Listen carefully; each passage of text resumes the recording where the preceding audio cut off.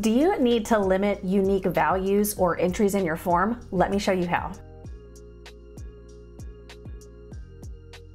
Hey everyone, welcome to Jotform. I'm Kimberly, and this use is really great if you are trying to limit people from filling out your form more than once. Say, maybe for a contest, you don't want people entering more than once.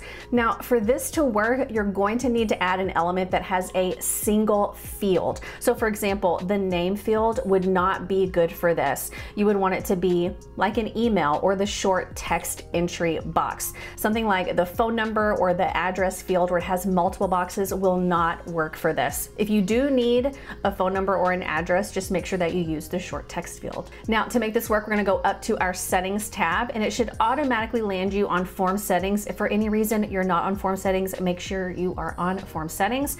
Down at the bottom, we're gonna click on the show more options. Then we're gonna scroll down to unique question. Go ahead and scroll. And then we have unique submission, but we are looking for the next one, unique question. So I'm gonna go ahead and click here, and you can see that our first question, the name field, which had 2 text boxes, is not available. The only ones are email and subscribe to newsletter. So the single text box and drop downs are okay to use here. I'm gonna go ahead and choose email. I only want 1 email per person.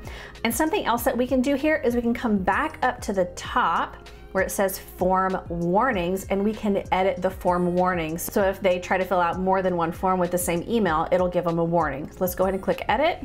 And then right down here under form errors, right here it says, sorry, only 1 entry is allowed.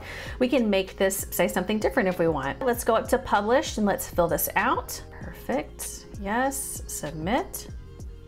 Good deal. Now let's go back and let's see if we get the same error message.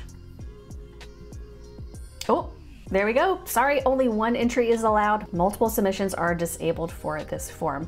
And that's it. If you have any questions about form limits based on a unique question, please let us know, and I'll see you next time.